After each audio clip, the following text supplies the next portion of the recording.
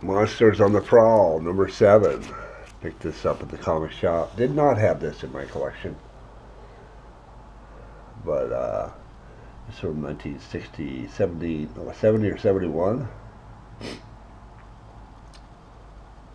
Just reprints of Steve Ditko art from various issues of Tales of Astonish and Strange Tales. It's a pretty big book, as you can see. But it doesn't have too many problems with this one, except down there. You can see that, and up here on the it's pretty good issue. You know, it doesn't have too many problems. It doesn't have creases. So, thanks for watching. And if you want this issue, buy it yourself.